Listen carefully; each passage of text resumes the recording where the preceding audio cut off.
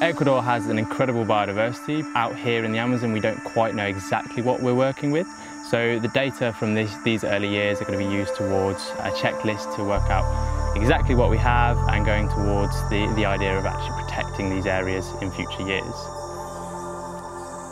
Students will be helping our scientists collect the data on our various transects.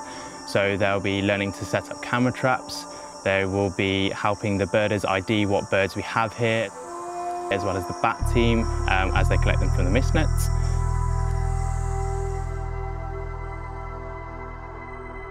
For students to sit around with people who are actually doing primary research and talking about the work they're doing and assisting in the data collection, identifying species that people didn't know were in that part of the Amazon rainforest before, and therefore it's worth preserving. And it is more than just going and looking at stuff.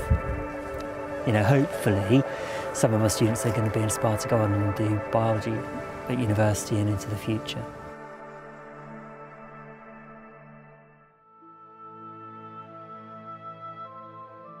The week in the Galapagos offers you this real hands-on study of evolution and natural selection. It's one of those locations, isn't it, you read about and you see on the TV and you think, wow, if only I ever get to go there. Floriana is a really magical place. It just feels almost surreal. You get off the boat and you see marine iguana, you see a sea lion in front of your face. You see the finches flying over you and the pelican diving in, and it really is magical.